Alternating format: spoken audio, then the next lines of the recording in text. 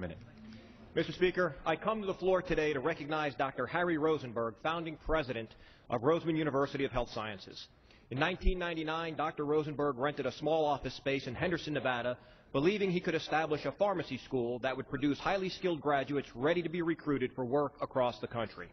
His innovative approach to education led him to develop a block format curriculum that emphasizes a student-centered, active learning environment, allowing students to participate in experiential education from the very beginning of their studies and complete their doctoral degree in just 3 years instead of the traditional 4, making Roseman one of the most affordable pharmacy schools in the nation.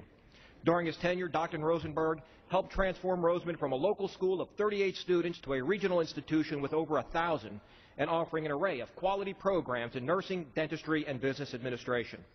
As he prepares for retirement, I commend Dr. Rosenberg for his vision, innovation, and commitment to offering students an affordable, state-of-the-art education that has and will benefit the state of Nevada and the nation. Thank you, Mr. Speaker. I yield back the balance of my time. The gentleman from Nevada yields back. For what purposes?